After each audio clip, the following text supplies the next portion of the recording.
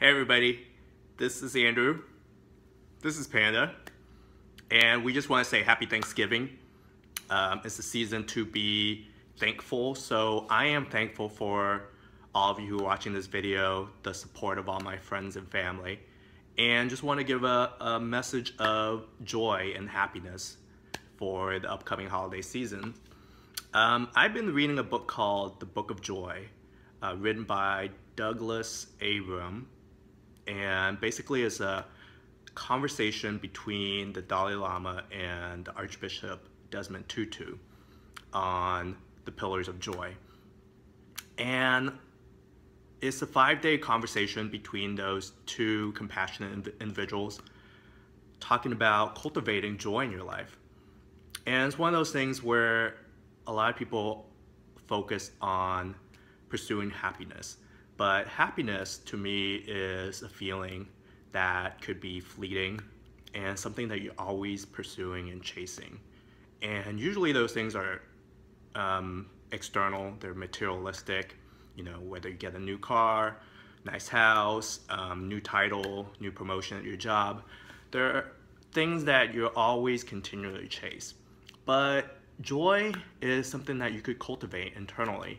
And for me, learning that over the years have allowed me to be, continually be joyful and have things in my life that are, simply amazing.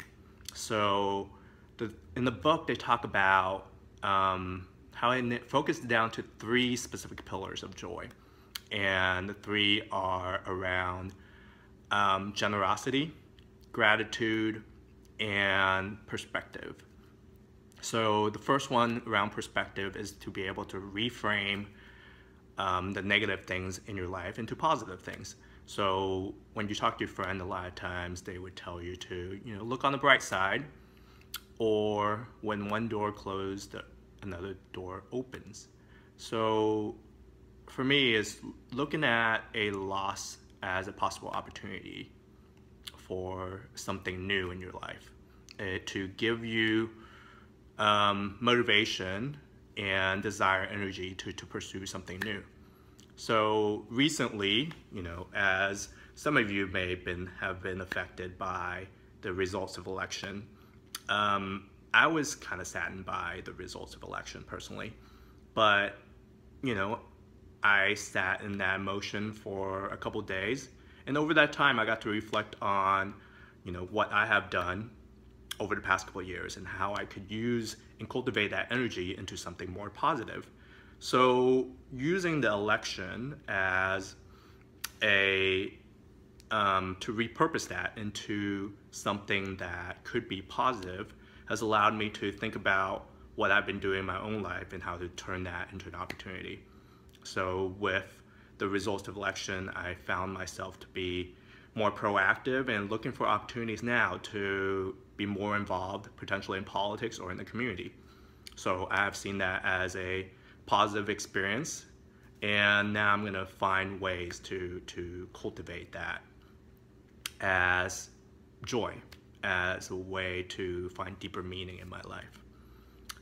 All right, so that's perspective in terms of reframing the things that you deem as losses and turn them into positive motivation, hope, or gains.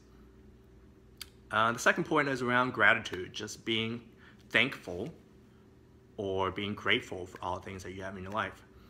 For me, it's something I need to continually do, but I have in the past, written 3 to 5 things I'm grateful for every morning.